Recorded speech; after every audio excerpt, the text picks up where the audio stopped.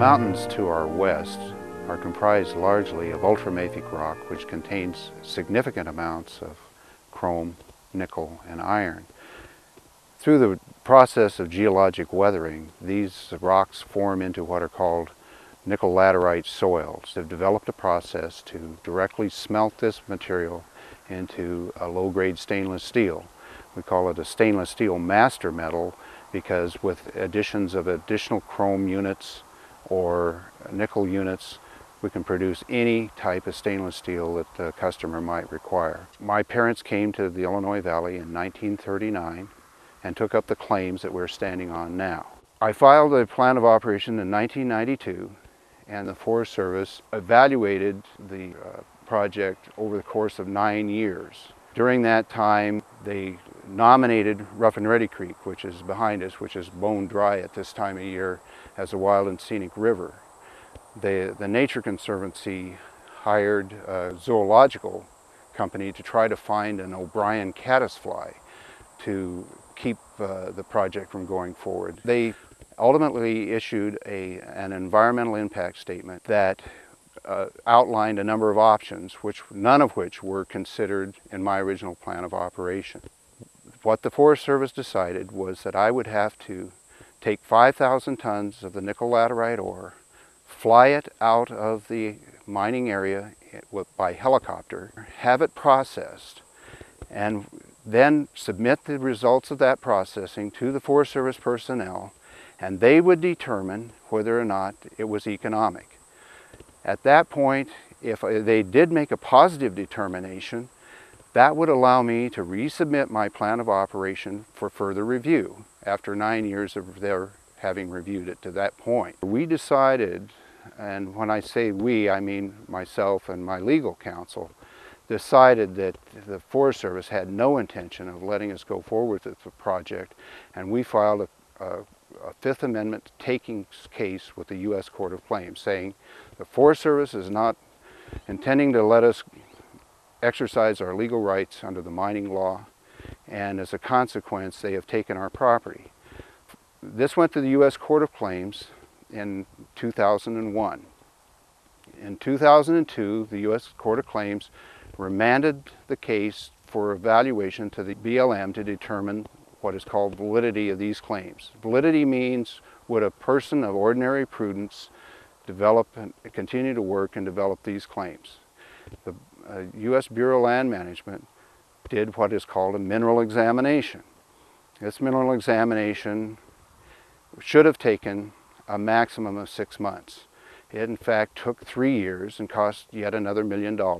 By adding costs and cutting the value of the ore, the Bureau of Land Management challenged the validity of my claims and took us to an administrative law court, which is operated by the Bureau of Land Management.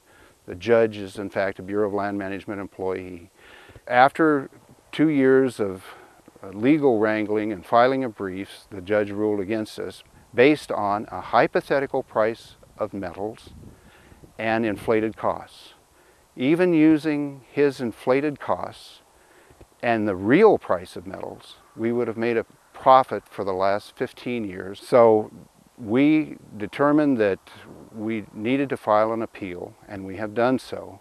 That appeal, unfortunately, goes to yet another administrative law court within the BLM. That's where things stand on the project as it is right now. And it's really unfortunate because with the economy the way it is today, it would be really a great thing if we could have some people working here. This is an important project. It's important for our community. The product is important for our society, and it's just a terrible shame that the federal government has elected to try to do everything in their power to stop the project from going forward to completion. There's two essential kinds of rock that we have to deal with. Round rock is rock that has already been worn in the environment by the rivers, by water resource, by air resource, and is turned into a smooth exterior surface. That kind of rock and sand is what's used in the production of all of the concretes. So everybody's home, their foundations, the concrete blocks are all round rock resources. Those come from river-based sources. Then there are hard rock sources. Those are actively blasted from hillsides. Those larger rocks are then run through a crusher, sorted, and various products created that allow for predominantly roadway construction and the buildup of embankment. Aggregates are critically important in small geographic areas because they're bulky, they're heavy, they're hard to transport. So you have to have your aggregate sources close to your local economy. Aggregate production in Southern Oregon has gotten extremely difficult. The permitting process takes now 14, 15, 16 months. It costs hundreds of thousands of dollars to permit a site because we have to complete noise studies and dust studies and transportation studies and evaluate the potential aggregate resources and so on. On one specific example, we had acquired some mineral rights from a gentleman by the name of Mr. Krause. It's a Jackson County site, it's reasonably close. It would have the ability to be able to get aggregates, round rock aggregates, into our local economy at a fairly reasonable cost. We began the permitting process some 7 years ago. By the time we completed the land use process and applied for all of the necessary public permits from the mining regulatory agencies, we're over $500,000 into the costs of the site. And we have not, at this date, been able to receive a permit for the site. We've been mining on the Applegate River for 30 years. That river is beautiful today because at the close of our projects, we do restoration work. We assure that what we have done has not had a major adverse impact to the environment. We have a very limited resource, predominantly because of the problems in the permitting process and land use and the environmental issues that associate with our industry. We believe those can all be effectively mitigated and that we are a great corporate and personal citizen living in your environment. We're hopeful that people will recognize that we're trying to do the right thing to create a viable local economy. This is the site of the first gold discovery in Oregon.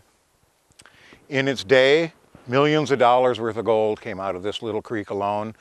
The Illinois River itself was loaded with placer gold. Over the years, hundreds, if not thousands, of prospectors and miners worked this area alone. Almost every rock in sight has been moved by miners. All of these trees have grown back since the heyday of mining occurred in this area in about 1850 to 1860s. This shows that even the tremendous amount of mining doesn't necessarily leave a permanent scar. Lode gold is your typical underground type deposit. The gold is still locked up in the rock that it formed in. So typically you would mine that by going underground, digging tunnels, sinking shafts, things of that nature. Placer mining, which was the most popular method of mining in Josephine County, is any kind of gold deposit other than a lode. So it basically means if a lode deposit erodes due to weathering, landslides, earthquakes, glaciers, anything like that, that lode deposit, that if it's exposed on the surface, when it erodes away, as soon as the gold moves away from the vein, it is considered placer. And over eons of time, that gold, because it's so heavy, will slowly work its way down the side of the mountain, and eventually it will get into a stream. Suction dredging has been shown to be the most economically effective method of mining those kinds of deposits, and also the most environmentally friendly method of mining those deposits. The dredge adds absolutely nothing to the water that wasn't already in the water. No chemicals are used, there's no special processing, we're not grinding the ore up into dust, we're not doing anything, we're just sucking the material up, running it through a gravity sluice box, and the gold settles out just by its weight alone, and the rest of the material basically falls back into the waterway from where it came from. Starting in the 1990s, a local environmental group in this area filed a lawsuit against the Siskiyou National Forest for failure to require a plan of operations for suction dredge operations. The Forest Service mining regulations spells out when a plan of operations is required, and it's basically only required if you're building a road, cutting trees, or using heavy earth-moving equipment such as a bulldozer or a backhoe. The other time a plan of operations could be required is if you are likely to cause a significant surface disturbance. Because the suction dredge operates solely in the water, the disturbance is subsurface, it's underwater, and even more importantly, it's not significant. All it takes is one winter high water flow event and it will naturally erase all sign that the suction dredging ever took place. This day and age, if you submit a plan of operations for approval, the Forest Service and the Bureau of Land Management claim that that triggers the National Environmental Protection Act, or NEPA.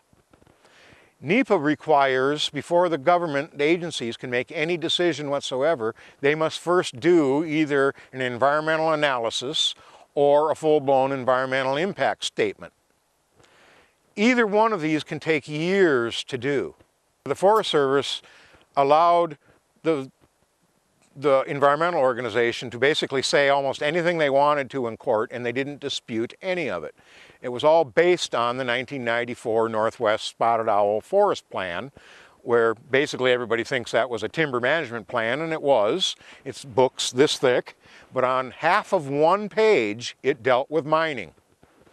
And what it basically said, they had this, well, it's called Minerals Management 1, or MM1, and it basically said any mining operation within a riparian reserve, which is basically anywhere near water, will be required to have an approved plan of operations, a reclamation plan, and a bond.